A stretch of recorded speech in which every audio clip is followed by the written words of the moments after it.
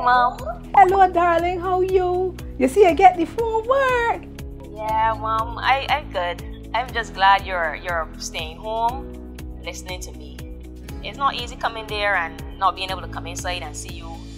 But for now, you need to stay away from everybody. It's for your own safety.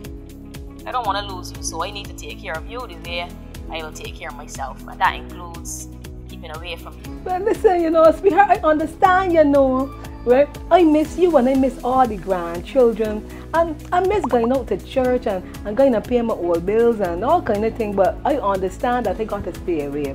I got the things you give me and I can stand in the house. I can read my Bible. I can watch the TV. I can call my friends on the phone. And I can try and learn the phone some more so that we can talk. That's very good, Mom. Once you stay at home. I love you and I miss you. But we can keep in touch with the landline and the cell phone. Don't forget to charge the phone now, And I can still see you. I can see you when I, from a distance when I drop off the stuff. All right.